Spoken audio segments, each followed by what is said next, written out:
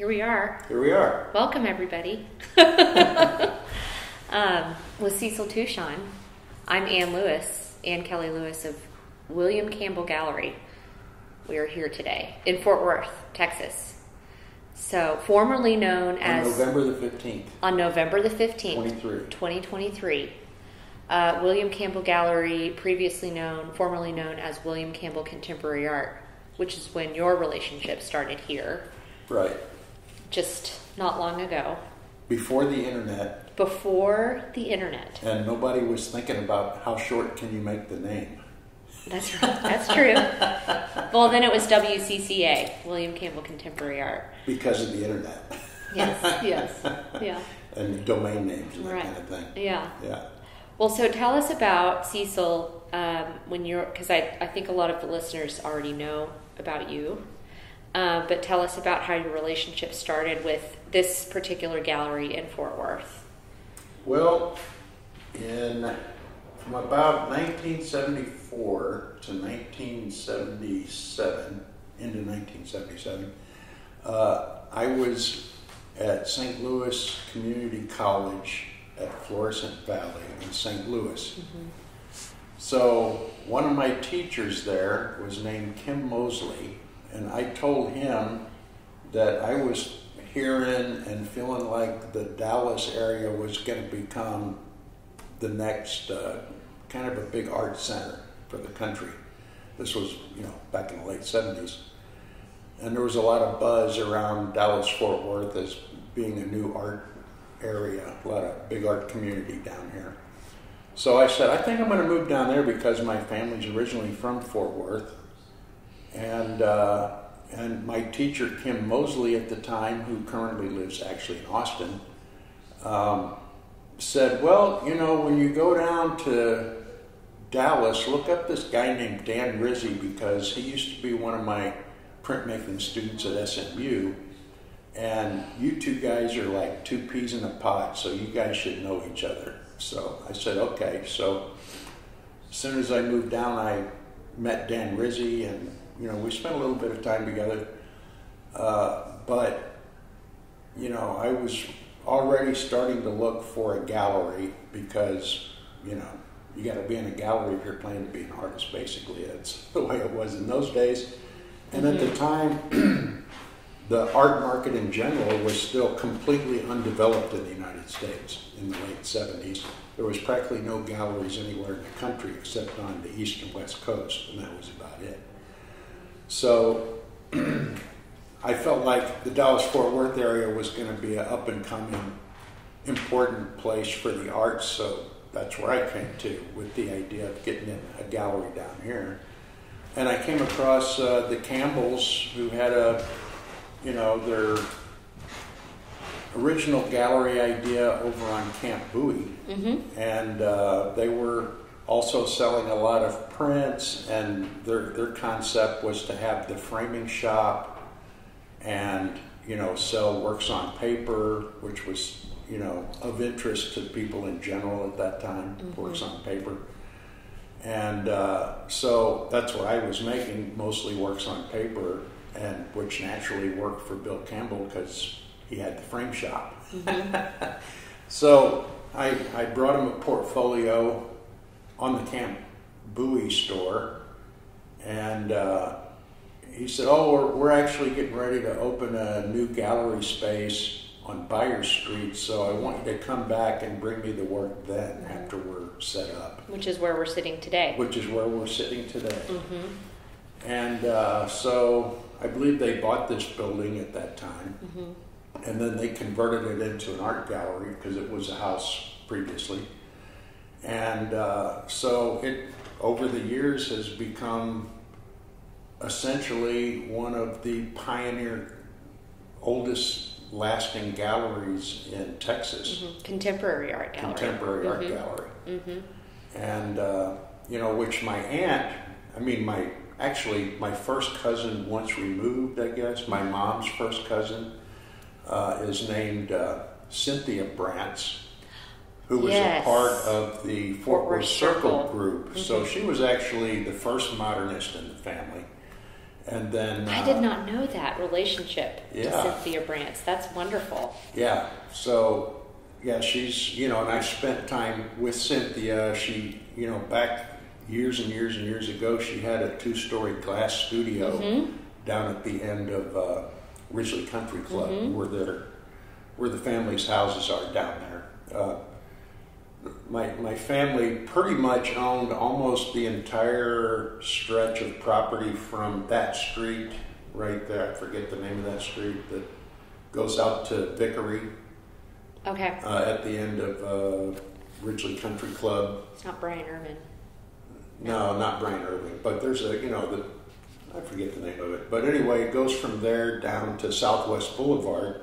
So that whole strip along there was mostly all of it was family property, all the way to my grandmother's house at Southwest Boulevard. And then my Uncle Doc had a farm next door to that, and then my other uncles and so forth owned all that property down right around Ridgely Country Club at the bottom of Ridgely Country Club.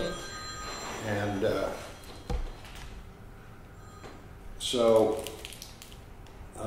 Cynthia, was kind of a bit of a legend in the family for being an artist. And anyway, I think my grandmother, seeing how Cynthia was, because that was her niece, my grandmother's niece. So when she noticed I had an interest in art, when I was 8 or 9 years old, then she made sure I had plenty of art supplies to work with. And then I spent most summers at their house. My parents lived in St. Louis at the time. But they would bring me down to Fort Worth to stay at my grandparents' farmhouse down over on Southwest Boulevard in Vickery. And so I would plot around that whole area down in the pecan groves and the river and so forth when I was a kid every summer until I was, I don't know, early teenager. So that's kind of where I got started making art, and became interested, in all the fossils and everything that are all over the place around this area. And I would collect those and hang out with my uncle at his farm next door, and that's now a Walmart. Yeah. Oh my gosh. Wow. And that's how I got started. So eventually, I went to school for a while in St. Louis, and then ended up graduating many years later from UTA at Arlington. Okay. In 2009. So I went to college off and on from 1974 to 2009. Yes. Well, because I was talking with Marilyn Jolly the other day. I don't know if you remember her. Yeah. And she mentioned that, and anyway. Yeah, I think I took her painting class. You did. Yeah. Yes.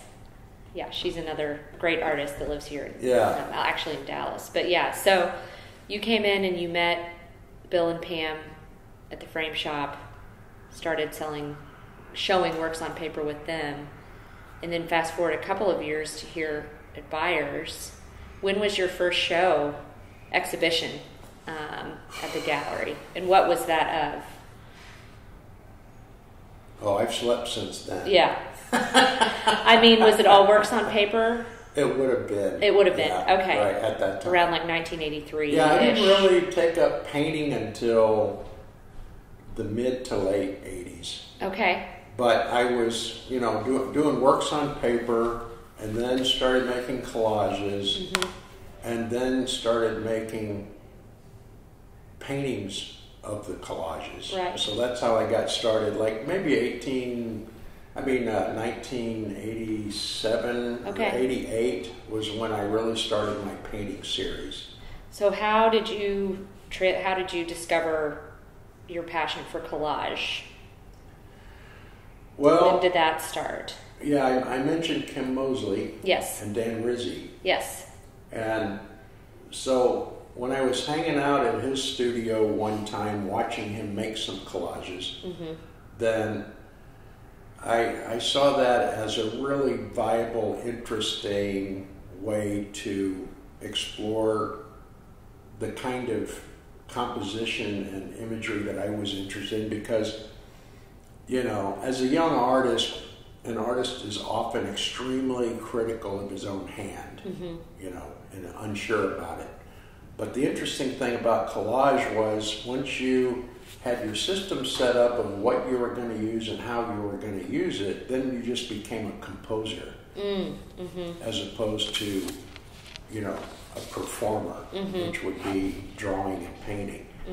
So I realized I was more of a composer than a performer. Sure. In my opinion. Right. That's where my joy was at. And so collage became an important element for me expressing myself through composition as opposed to, performance with pencils and pens and so forth. Although, I still work on that all the time anyway. I mean, I always felt like drawing was my performance, my core, my core artistic skill. Yeah. And way of thinking was drawing, from the very beginning. But I didn't really want to draw whatever I could see, although I could draw whatever I could see.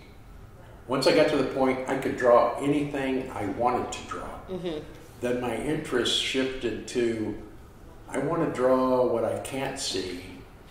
So I wanted to figure out how to make music with drawing and painting. So that's been an ongoing, continual interest of mine since the late 70s. And so that's why, you'll find a lot of asemic writing and very musically related drawings, but it's not drawing in the typical sense of a landscape or whatever. It's more like about reading, reading things like you would read a musical score or a book. Or your mind's activity. Right. Almost, with the asemic so I'm writing. Performing. It's a performance when I'm making an asemic writing, only the recording is on paper instead of on film or and on it's audio. The randomness or not randomness of your mind. Right. Yeah. Just capturing the impulses, the mental impulses that I'm having through my hand. Sure. While I'm, working out rhythms and structures and so forth. Sure. So that's a whole different subject, but yes, the collaging is almost the exact same approach.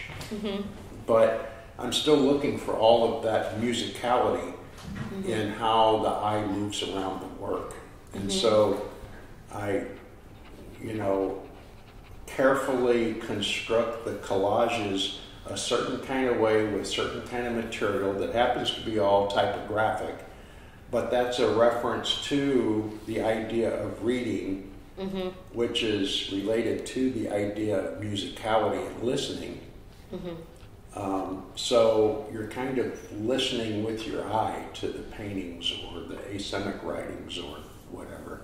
It's a matter of listening, because you're listening with your focal point, right? Like if you're listening to music, your attention is on the moment the music's happening, and as it goes to the next moment, the next moment, the next moment. And so as that I found this on the web.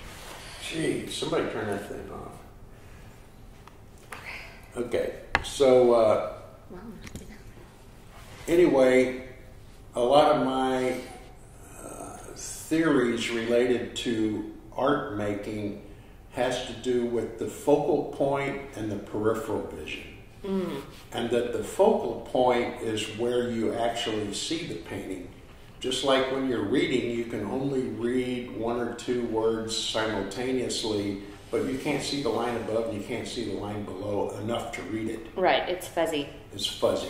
So if you look at a painting the same way as a reading, then your focal point's constantly moving around, and so I'm playing with the flips back and forth of positive and negative, and you think it's all positive, but then it turns negative, and then it goes back to positive.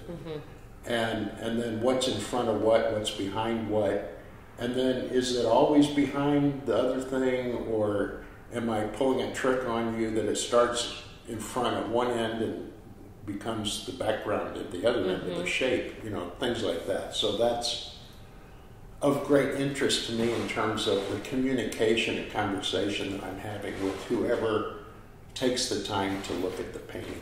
I want to leave a lot of content in there that's totally non-linguistic, but it gives you a constant interplay of abstract content and action to think about while you're looking at the paintings. That's what I think about when I'm making these. It's interesting how you tie all that in with the lettering, and it is abstract, but we'd spoken earlier about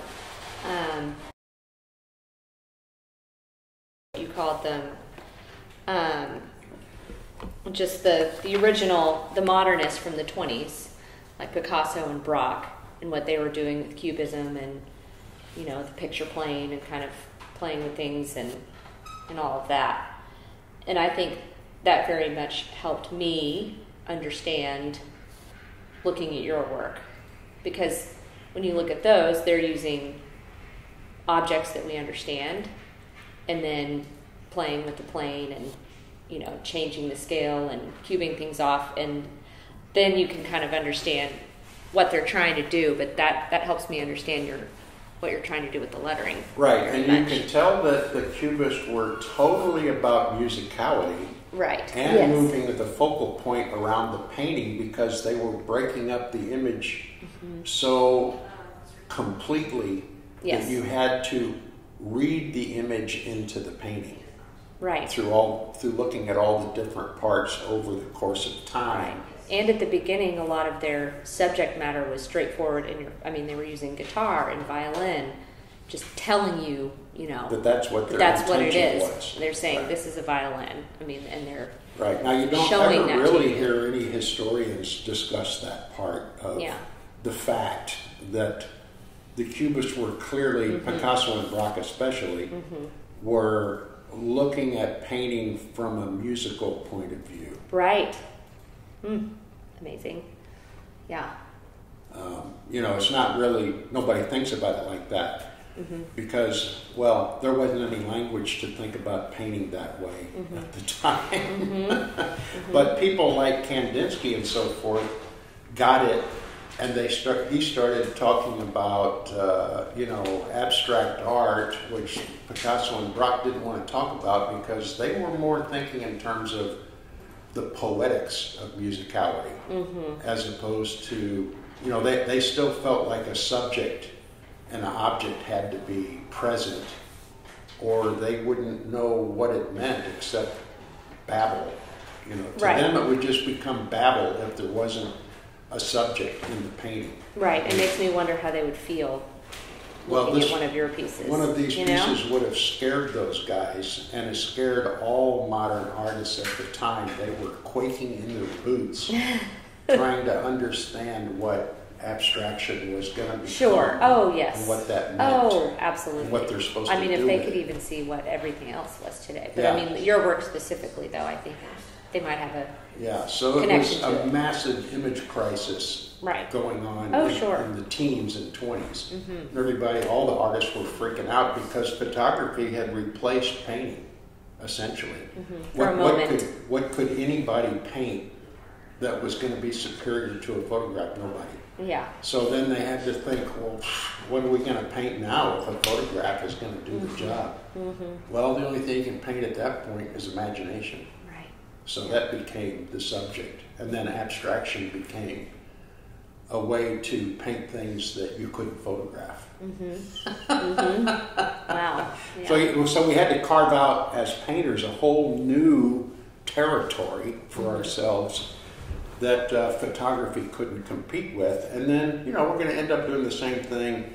Artists are going to have this crisis right away pretty soon with AI.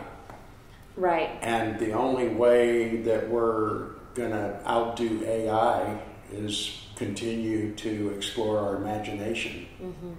Because AI can only explore what's already there. Right, exactly. Artists get to explore what hasn't arrived yet. That's right. Yeah. It's a great opportunity. So that's our only opportunity for the future, because AI is going to just kind of crush it on almost everything pretty soon. Mm-hmm. Since it's about 10,000 times smarter than humanity at large altogether. Scary. We won't even know what questions to ask. We're too stupid to know what questions to ask AI. We could ask them a question now, but we won't do that. And then you're just making them smarter when you start asking questions. Exactly. Oh, yeah, what a great question. Well, so tying back in, so collage.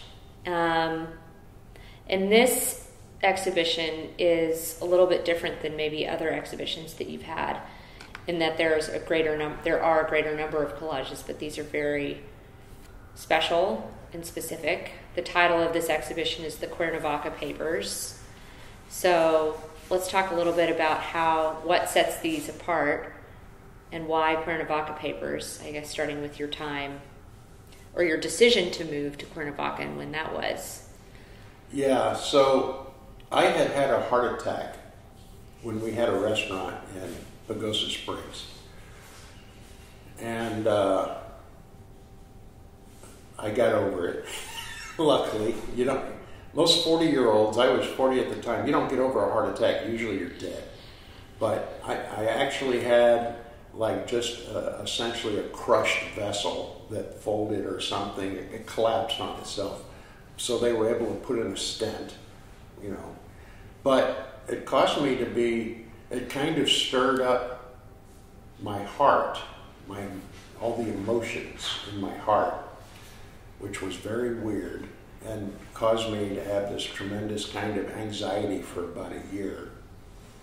And, I was kind of depressed and so forth. So we ended up selling the restaurant and moving to central Mexico just, to kind of recover and mentally, emotionally, and just get a fresh start.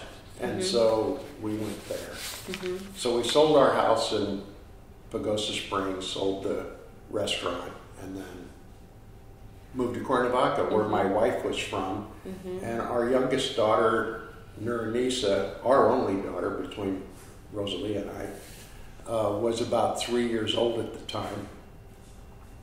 So I saw it as a great opportunity for us to let Nisa grow up in central Mexico and become a complete native speaker of Spanish, so that her and her mom could stay in complete communication with each other in her mom's native language. That's a great opportunity. Yeah, and then to have the experience of Mexico for her as a child. Mm-hmm. So that became something that we were just going to go for 2 or 3 years, but we ended up being there for 7. Oh my gosh. And we moved back up to the United States when she was getting ready to go into the 5th grade. Okay. So that, she would come back young enough that she could reintegrate with the American school system and, get her way through high school and go to college, which she did. Mm-hmm. But it was rough on her because, being kind of from 2 different cultures, it's difficult on a kid. I can imagine. But at that age. But it gives you this kind of incredible superpower that anybody that just grows up in the same place their whole life doesn't have. Right. Yeah. It gives you a lot of resilience and strength and so forth that you may not even know you have as her. Right. But she's starting to see the advantages of her life growing up like that. Yeah. Well, so and then so I love hearing that, and I'd love a chance to talk to her again. I've met her before. So, but one thing you were talking about earlier, and we're surrounded by some of these fragments of images, collages of images, when you were driving in for the first time. Oh yeah.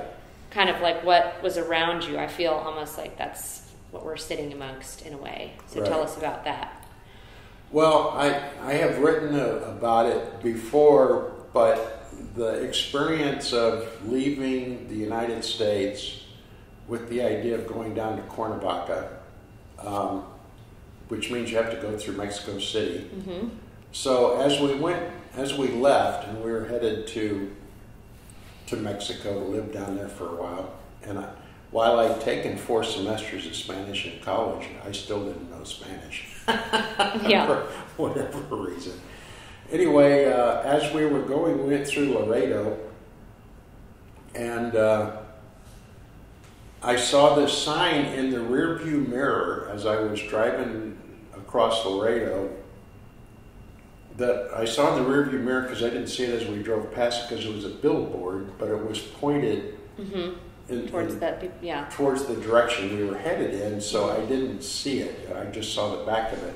But when I saw it in the rearview mirror, I actually had to stop, turn around, drive back to look at this amazing billboard that was deep red with white letters on it that had all been rearranged into an abstract design with this beautiful. I still have the I got out and took a photograph of it.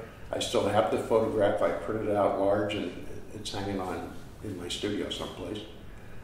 And I went, that is cool looking. I said, I think that might be an idea right there for collages.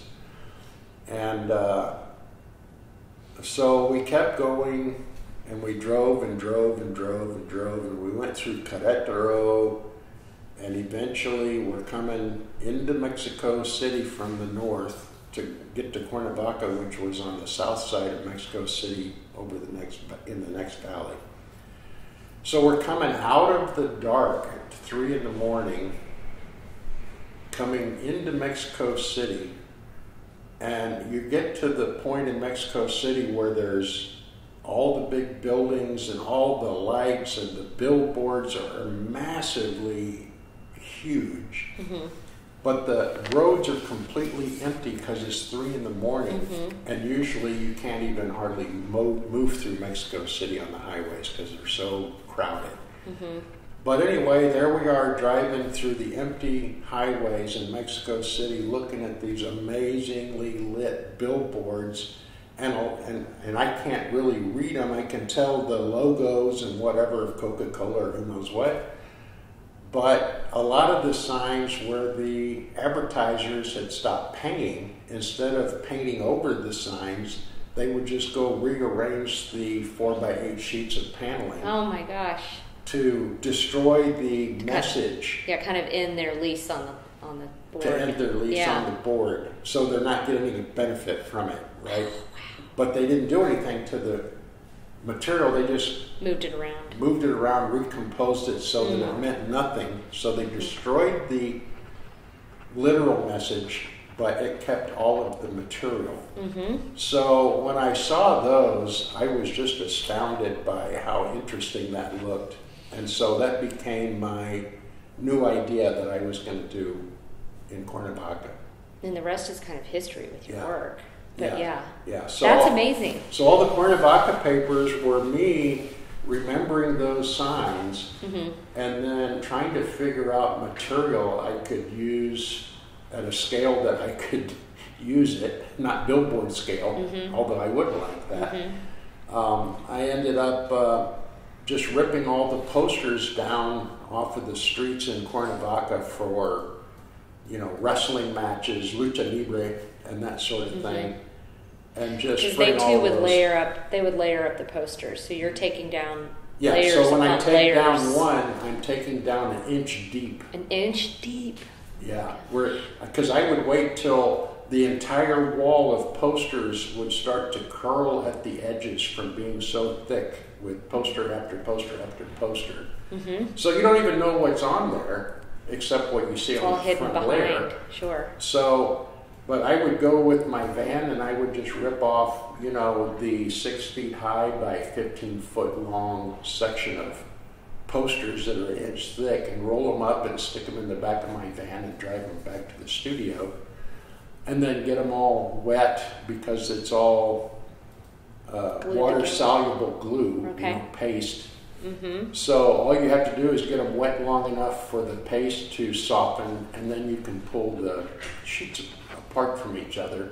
And then I would just lay them out in the sun And once they dried, then I'd cut them down to size that would fit in a box, and then put all the papers in boxes. So I had a lot of boxes of paper from Cuernavaca that I collected over a 2 or 3 year period. For a 2 or 3 year period while you were there. And did you know at the time what you were going to do with those pieces? No, I just knew they were going to be collage material. They were going to be something. Yeah. And so that was like... Became my, my colored pencils, right. Basically. You eventually left Cuernavaca and came back. Yeah, so we were in Cuernavaca from late 1998 until 2005, about mid-2005. We came back up to here, to Fort Worth, bought a house, and got here early enough that Nisa could start the fall season at school. So I wanted her to go to the same school that my older kids had gone to in grade school. So we got in that district so that she would go to that same school that Zach and Brittany had gone to when we all lived in that same farmhouse that I had gone to every year for the summer. We were taking care of my grandmother at that point on that same property in that farmhouse on Southwest Boulevard. So I thought that connection of the three of them with the same grade school would be a nice thing, because all three of them are pretty spread apart by at least five or 6 years between each one of them. So they basically, all three of my kids grew up as an only child, essentially. So we got back to Fort Worth in 2005. We still maintained a bed and breakfast down in Cuernavaca that we had been running for another few years. And, then the big crash hit, 2008, right?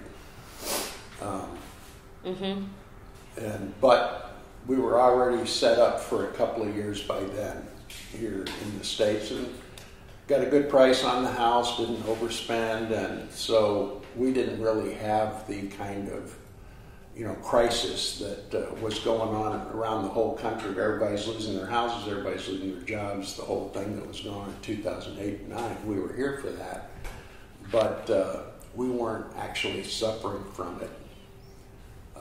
Even though most of the galleries in New York closed down at that time, at least 50% of them, all my galleries all stayed open, and everything just kind of kept ticking along. So we were a little nervous at first, because so many people were losing their jobs. But I eventually told my wife, well, we don't have a job, so we're not going to lose our job. And the people that are getting fired, the people that are firing them are the ones that buy the art. Right, right. So, yeah. Probably not a problem. Anyway, we just ended up coming back up here, and then I brought all my papers up here from Mexico. But like I said, I've been making collages from these same Cuernavaca papers the whole last 20 years. But the new thing going on with this set is that I decided to use up this entire box of this paper down to the last sheet, which would force me into making choices for collages that I would not have done if I were not trying to completely use up everything. So I'm using the front or the back or something here or something there, burying it under other things, so that I end up with a completely other range of images that I would not have made when I'm just picking the pieces out for precisely what I want to make paintings from. Yeah. Because some of your other collages, previous to these, had been like, you might use a pink piece where you need a pink piece, and then a blue piece here and a yellow piece there to create, abstractions. And these feel so much more thematic because, you're using either, all of a single poster or a section of a poster, just parts of that to create an image. And so, they almost, particularly the ones that you can really tell, you can really see the lettering. I mean, I know almost all of them are lettering, but it's almost like a language you can't read or something like that in a way. Yeah, but I had a show where I called Reduced to Silence. Reduced to Silence. Where I'm tearing up the letters enough that you don't hear them anymore in your head. It's kind of the idea of that. Right. So obviously a lot of these collages are still pursuing my typographic abstraction ideas, but a lot of other images are coming out because of the fact that I'm using all of the paper and not just only the typography out of it. Right. So that's creating a whole lot of new approaches of how to end up with a collage that interests me without any concern of it having those specific qualities to it. Right. Like being driven by typography. Right. So that's kind of just the change in attitude and allowing chance in general to play a much more important role in papers that I would normally have rejected using. Interesting. Yeah. So, so I go, well, what am I going to do with this picture of these band members that are in the poster that I would never use normally? Right. How am I going to incorporate those in? Because I've created that limitation on what I'm trying to use up. You're trying to use them all. Trying to use all of it somehow or another. So you're challenging yourself. Right. It's a challenge to me. Yeah. So I can also use the back, which is blank. Well, sure, the white. Right. So do you feel like as an artist at this point in your career, it's important to challenge yourself? Well, I'm always challenging myself. I just dream up new challenges and limitations because an artist works best within a corral of limitations. So I'm constantly creating limitations for myself to turn chance loose within that corral, like I'm training a horse or something. That's not just going to run off in any direction, but it's going to stay within the confines of my decision making that are only going to have these elements in it. Then what happens within that? Right. Anything could happen. That's so interesting. It's a great reflection, though. I feel like as people, as humans, we all work best in that way.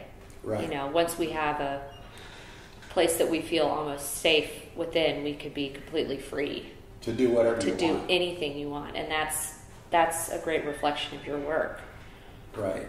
I think so. Yeah. I think that it's they're wild, but Right. So you're sort of forcing your creativity into a funnel, and then once it comes to the narrow part of the funnel, you've increased the power and pressure significantly, which lets your creativity be very powerful within that little tiny range that you're going to try to work within. So that's kind of the idea. For instance, with this piece, I mean, you're creating something, with the shading and the lines and the planes, something that most of us, I mean, it's unthinkable, but within the type to come up with like you don't know which, the shading, which part's on top, which is underneath, what's sticking out, what's layered under, you can't tell. Why is it like that? But within the confines of that being your technique, I mean, you're able to really create something very strong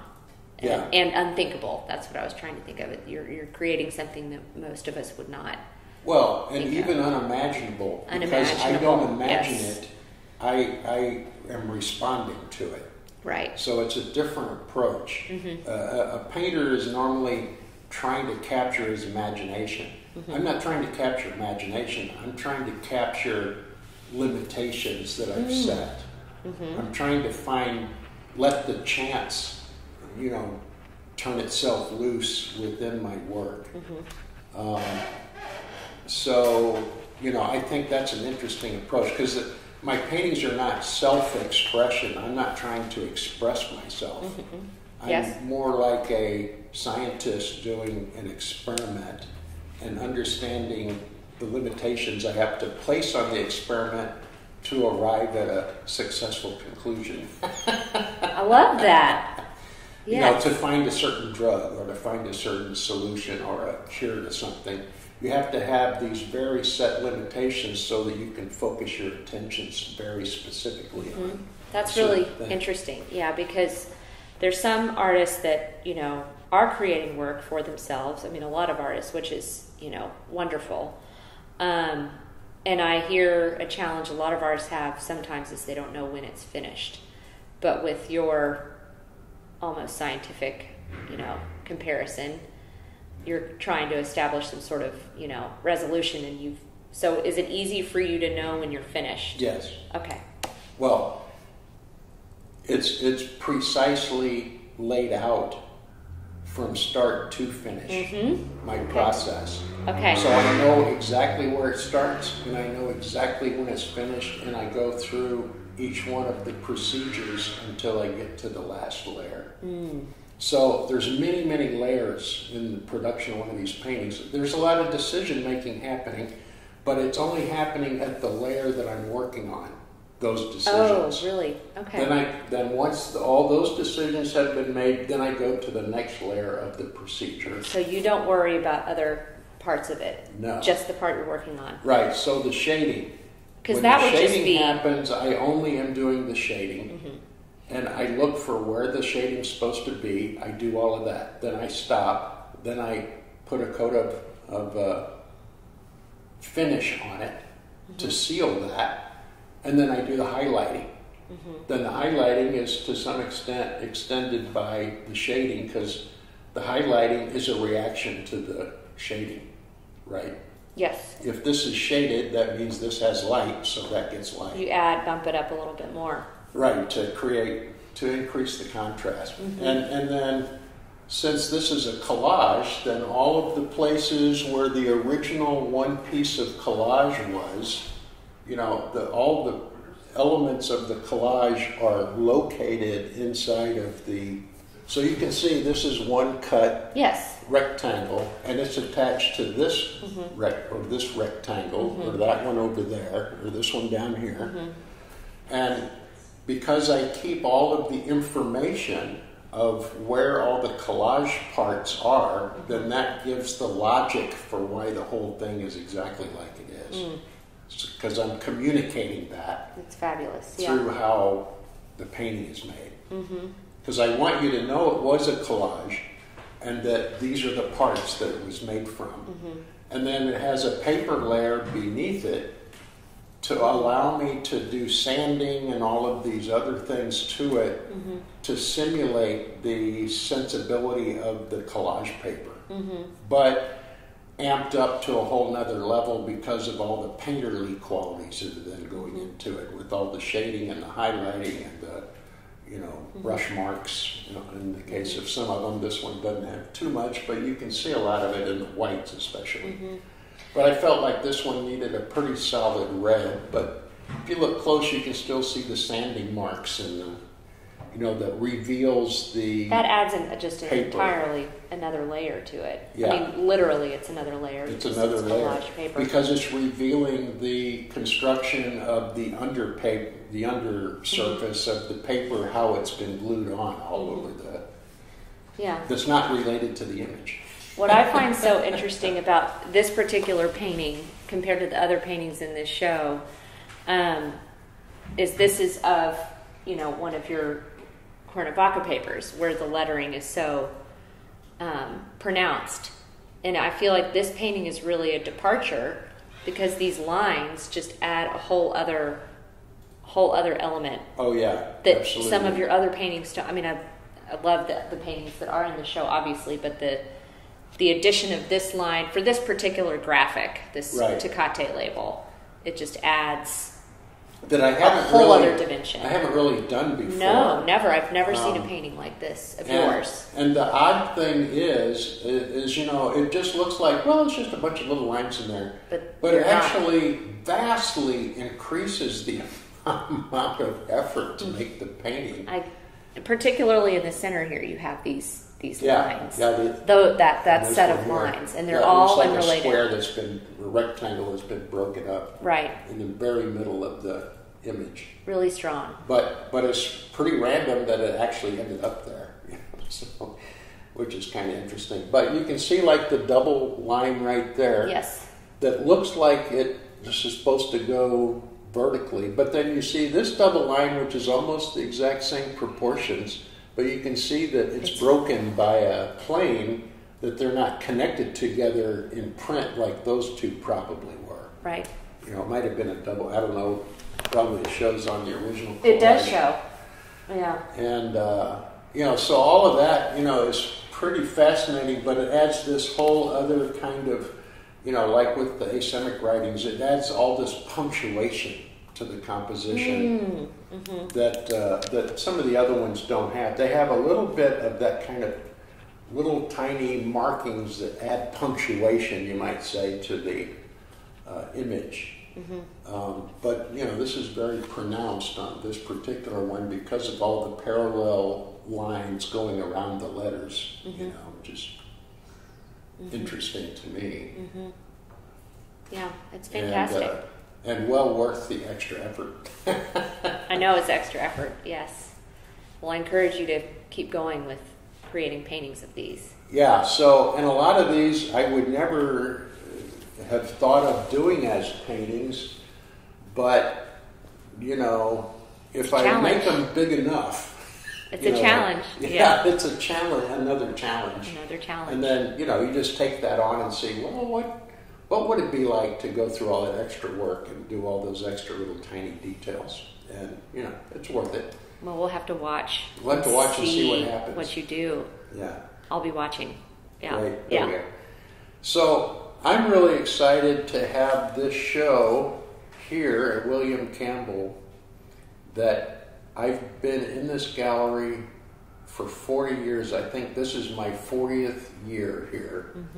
And I'm really thrilled that the William Campbell Contemporary Art Legacy is going to go forward with, a new team of people running the gallery and the expansion into Foch. And yes. It's really great. Yes. So I'm very happy about that, and I wish all of us the best of luck going forward.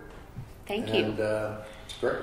Yeah. Well, we are so pleased to, continue to represent you, Cecil, here with the gallery, and we're going into our 50th anniversary of when the gallery opened in 1974. And fortunately, when Bill and Pam decided to retire a few years ago, a group of partners decided to continue on the legacy. And I joined the gallery just this year. It'll be almost a year and a couple of months as the director, and so I'm thrilled to be here and continue on Bill and Pam's legacy and working closely with them, and have been working closely with Bill and Pam for this exhibition too, of your work. Nice. But we're just so thrilled to carry that on, and we have the opening reception this evening, which I think will have a big, huge crowd. I'm sure. I'm sure. Bill and Pam will be here as well. So Cuernavaca Papers opens tonight, November 16th, and it will go on through January 11th of 2024. So you will be our first exhibition for the 50th anniversary of William Campbell Gallery. So we hope you can come and join us at the exhibition here in Fort Worth. Be here. Thank you.